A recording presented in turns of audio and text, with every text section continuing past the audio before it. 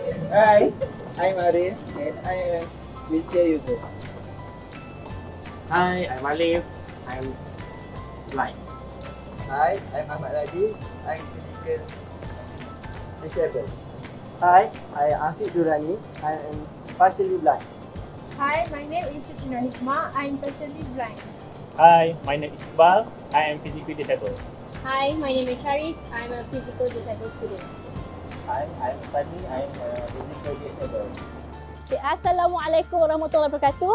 My name is Roslinda Alias. I am Director of UiTM Disability Services Unit and also a Senior Lecturer of Faculty of Education, UiTM. So basically, these are some of our disabled students at UiTM. Whether we aware or not, they are currently in our class or maybe in future will be in your class.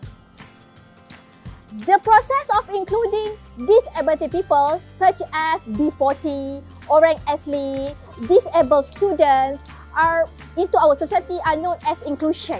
Okay? The inclusion movement in Malaysia began in the late 90s.